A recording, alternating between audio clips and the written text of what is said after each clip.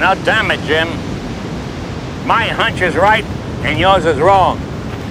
My hunch is they're going to buy it. Nah, it never works, Sam. It's gotta work. Come on, that was 40 years ago. They don't even remember who the hell you are.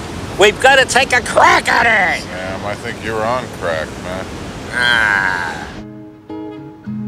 So, Sam, now you're telling me you don't want to stay in Rio. We just got here. We just got off the plane 2 hours ago. Rio is not the surprise. It's great here. Copacabana Palace, the beach. Just I told you, it's not the surprise.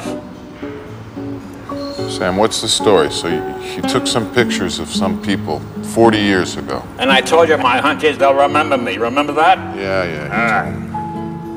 So how are you going to find these people? We. You and me. We? Mm-hmm.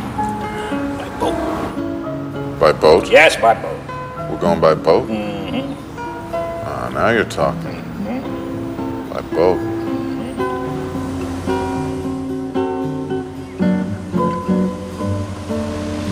Hey, Jim! Jim!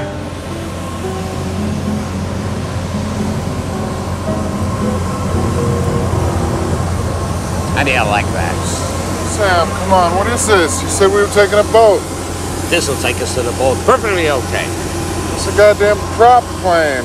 Two props. Yeah, well, man, it's like you're Charles Lindbergh or something. Yeah. He only had one. Sam, tell me the truth. I mean, what's going on here? Are we going, is this some old flame of yours, some romantic thing? Listen, my friend, you'll find out.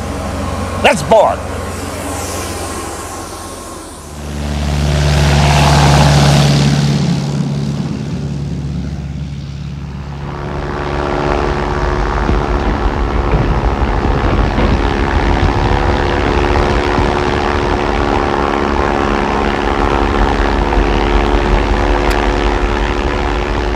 Sam had told me that he had come to Brazil in the 50s because of some project, a film that was never made.